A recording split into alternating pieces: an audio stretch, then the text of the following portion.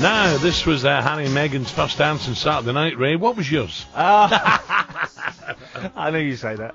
I can't remember, Al. I really can't remember. It's quite a while. When did I get married? 98, I think I got married, don't I? So, what was yours, Al? Barry White. Was it? Who who picked that? You love me, of course, me. No, the young lady's got to pick. Mrs. Brazil's got to pick the first dance. I can't remember. You having a laugh? I just made that up. You had me there, Barry White. I can't remember either. Well, that's quite a good one. First dance, isn't it? A star-studded cast rocked up St George's Chapel, Windsor on Saturday. Harry tied the knot, of course, and Meghan became the Duke and Duchess of Sussex. Biggest names showing up included Beckham, Oprah Winfrey, Tom Hardy, Elton John. Tom Hardy, of course. Stephen Knight joined us a little bit later. Uses Tom a lot. Ray, who's the most famous person at your wedding? I don't think I invited any of the players. No, no. I just had all my mates. Really, I had the whole club did at mine. Did you have? Yeah, the whole club. The most famous one would have been Sir Bobby, wouldn't it? Yeah. Yeah. I'm sure. No, I kept a really small wedding. He loved it. He said to me, he was last to leave because the snow came down. Did you get married in a church? Church, and then back to I got a registry big office. hotel.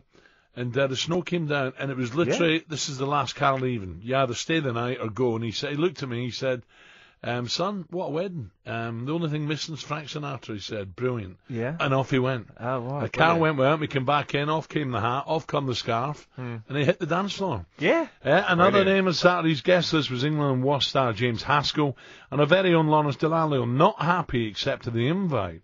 So James had a foot injury, keeping him out the Premiership at the semi-final. So rather than supporting his teammates, he rocked up at Windsor. Lawrence criticised him, saying it would be poor form, really, wouldn't it? He should be here with his teammates. I'm sure Harry wouldn't mind. He loves his rugby anyway. So Ray, has he done anything wrong? Would you have missed the final game of the season for the wedding? It was a semi-final. Yeah, I think I would have been at the game, Al. I know that it's a once in a lifetime to go to a royal wedding, but I think it's, all your teammates. You've got to be. My thumb is his girlfriend. Say we're in a semi-final of the FA Cup and there's a wedding going on, I'm going to be at the game, even though you can't play. You've got to support your teammates, surely. So I'm with Lawrence on that. He really was angry by all accounts. And they got hammered, didn't they? Well, I don't blame him. I mean, you've got to support your teammates, and I'm sure that if he had said, "Look, I've got a big game the weekend. Thanks for the invite." I think his contract was up. They've not offered him a new one now. Oh right. Look, I don't know the politics of why if it's just to do with contracts or whatever, but I still think they're your teammates still, and you've gone a long way in that season to get to the semi-final. I know they got hammered in the end, but he still should be there for me. By the way, if I'm being dead honest, I didn't watch it. What would you do, Al? Me? I think you would have gone to the wedding, wouldn't you? No.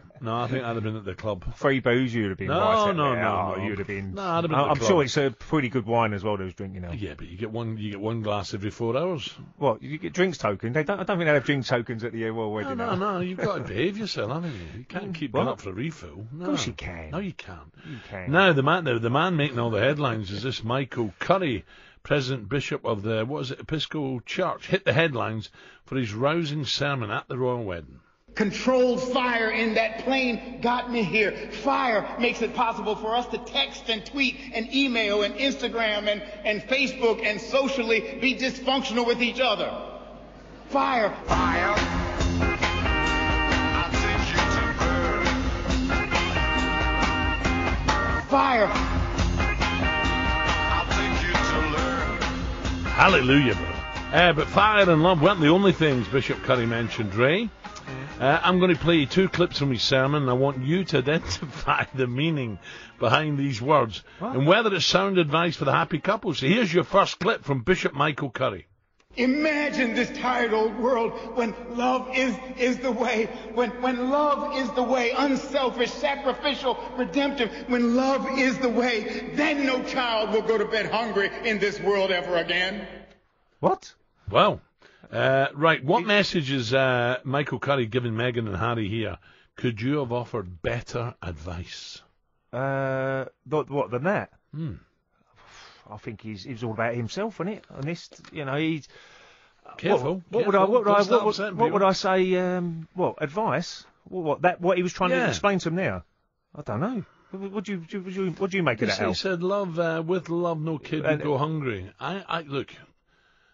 You can get very political here, can't you? And I don't really want to, but I don't really see what that's got to do with Meghan and Harry. Anyway, what about can you identify the hidden message in this one? What was the hidden message in the other one? Is demonstrated by the fact that we're all here. 2 young people fell in love, and we all showed up. But it's not just for and about a young couple who we rejoice with. It's more than that.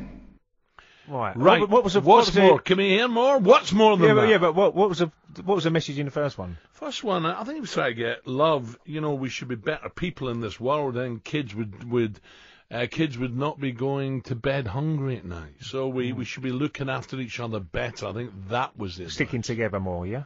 Yeah, well, you don't have 10 kids if you've no money, do you? No. Right. Okay. So what was the second message? I've no idea. I've really no idea. You sure? Well, go on then. What do you No, know? I'm a little bit snookered myself, Al. I'm a little bit. Yeah, I didn't really. Did you watch it? I didn't know. No, I can't. I saw the bit when she come in with the wife watched she had it. a beautiful Jill dress. Watched it. Yeah, she watched it. Are you into the royals, Al? Do you think? I'm respectful, but you know. I think it was great when he walked in with his brother. That long walk into the... he looked really nervous, though, didn't he, Harry? He looked like he just wanted a normal... And I think he did have as normal as it could be, being at Windsor. He could have been a lot more bigger, Al, couldn't it? I tell you what I will say, and I don't care. I think he's a really good... I don't. Let's just come out of the... No, I don't. I remember that very well. I was working for Sky at the time. We were at Crewe, and the news came through. And I've heard so many different what happened. And he was ashamed about her dad couldn't be there, wasn't it? He couldn't be there.